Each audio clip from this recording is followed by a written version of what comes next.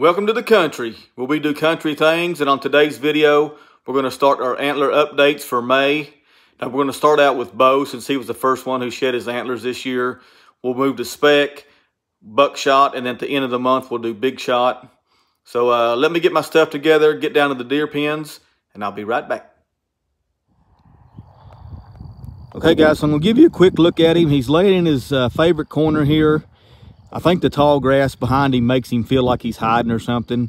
He's always laying in this corner, just chewing his cud and chilling out here this afternoon. But I want to cut away from the video and show you the pictures of him that I have since the day that he shed up until what he's doing right now, so you can get a real good perspective of how much he's actually grown since he shed those antlers, and especially how much he's grown in the last 30 days. So let me cut away from the video, show you those still shots, and then I'll be back.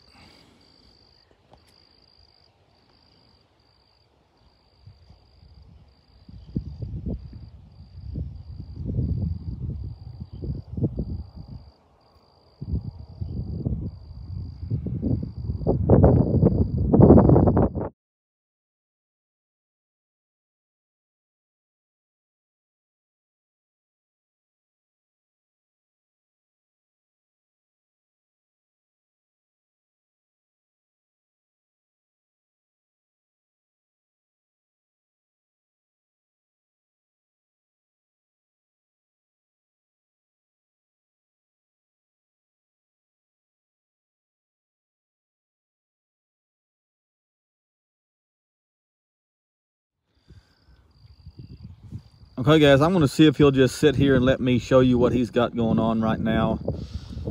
And I want to just kind of point out a few things about where he's at and what it looks like he's going to be doing. Now the spot on the front there on the left, you can see the little white spot. That is from the injury that we talked about the last time, where he had actually nicked his velvet and it was bleeding a little bit. It looks like it may potentially have some type of effect. Not really sure exactly yet, but we'll know more about what's going on with that in the next month or so. But just lay down there, dude. So if you can tell, get back up a little bit. Here he has this bulge coming. He has this bulge coming out and coming down right here. So that may be from that injury. I'm really not sure. He's definitely going to split this brow tine. If you can see there, he's going to split the brow tine there and there. His G1s are starting to come out. If I can get him to turn, right there's his G1 gonna come up. G1 right here, same way with the other side.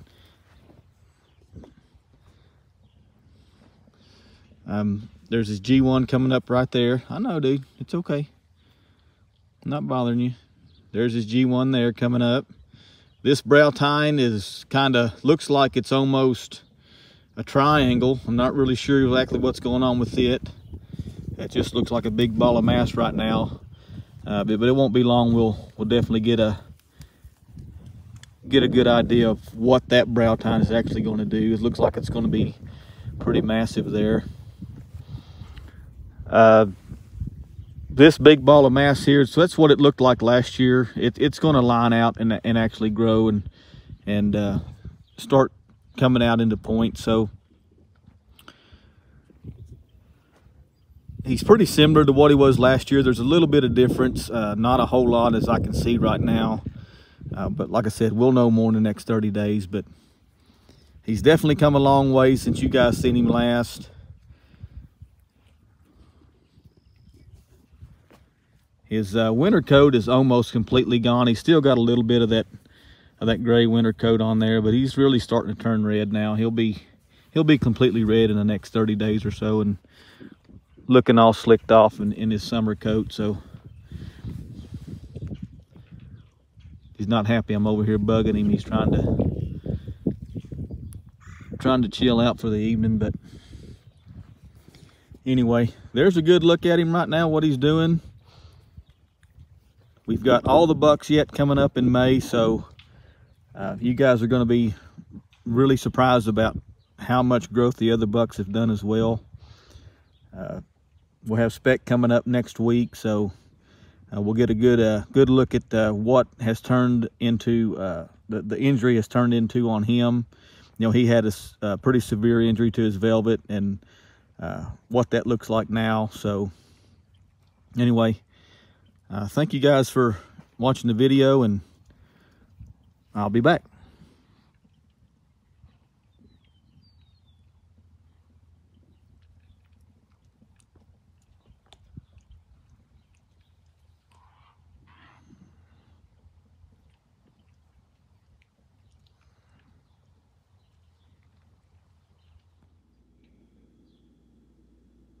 Okay guys, before we end this video today, I'm going to show you his year 3 set that I mounted up on an old skull that I found laying out in the woods.